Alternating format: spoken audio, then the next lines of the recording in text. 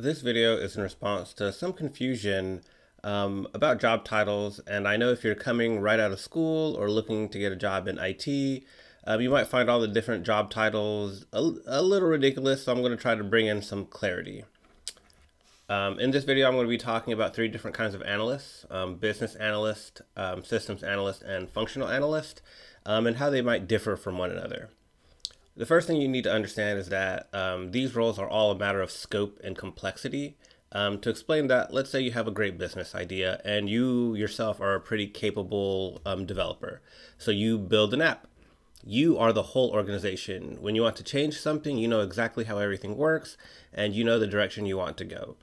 Now, let's say someone else comes up with a really cool idea and they ask you to help develop it. Now, they are the business and you are all of IT. They know the business direction, and they make all the decisions. You know all the systems and have complete access to change really any and everything. So now let's expand that scope to a huge organization. Several different business units, dozens of business processes with dozens of business owners, and a bunch of applications all interfacing with each other to keep the business running. Now things are a little bit more complicated. The business process owners might want to make changes to meet some new business objective, but they don't know how those changes might impact other business processes. This is where a business analyst comes in. They learn the business need, they learn the business process, figure out how those processes need to change to meet the business need, and finally document, communicate, and facilitate agreement on all of those changes. A business analyst might work across all the business units on a single project initiative, or they might work within just like a single business unit and collaborate with other business analysts across on a cross-unit project.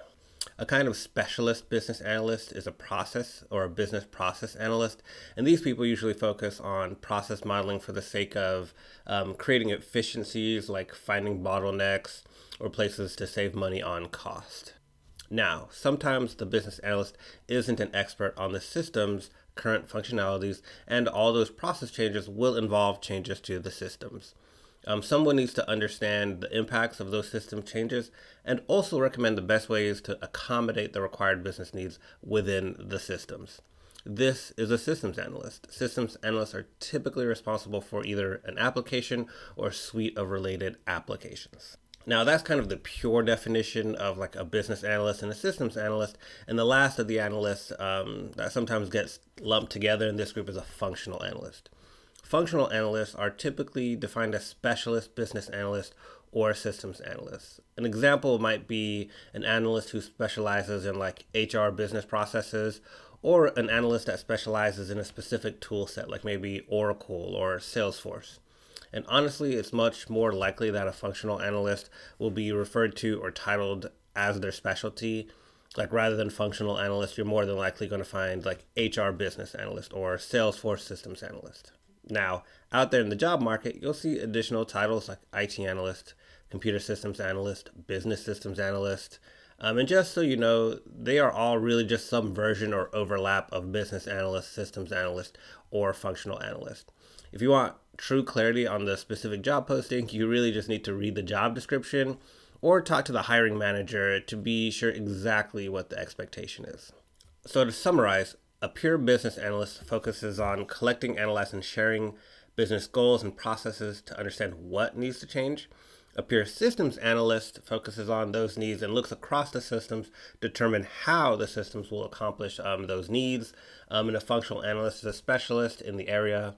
And in truth, it is likely one person can be all of these things at once, depending on the size and complexity of the domain or project in question. I hope that brought a little clarity. The truth is, hiring managers can title jobs whatever they want, and sometimes you can just search job postings based off of what you expect in the job description to kind of give you an idea of the different job titles that you might be able to search for or that you might be qualified for. And as always, if you have any additional questions, let me know in the comments and I will either answer you there or if it's a big enough question, I'll create a whole new video just like this one. So subscribe to see those questions get answered. And as always, thanks for watching.